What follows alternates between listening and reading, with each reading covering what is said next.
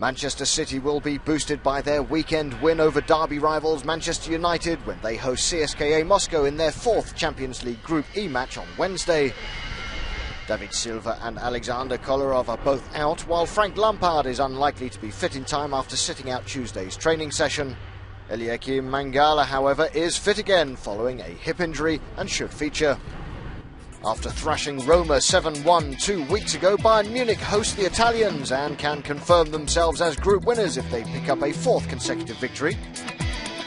Ajax entertain Barcelona in Group F with former striker Luis Suarez set to make his European debut for the Catalans. The Dutch champions will look for revenge for their 3-1 defeat in the reverse fixture a fortnight ago. Defender Nikolai Bolasson returns to the Ajax fold following a stomach upset, while midfielder Luis Suarez continues his comeback following a muscle injury. Barca, meanwhile, will qualify for the last 16 if they beat Frank de Boer's men, and Apoel failed to beat Group F leaders Paris Saint-Germain in the French capital.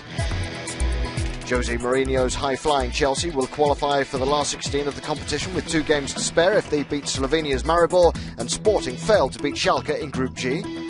FC Porto will look to continue their unbeaten start to Group H when they travel to bottom side Athletic Bilbao, while second place Shakhtar Donetsk host the Belarusians of Bate Borisov.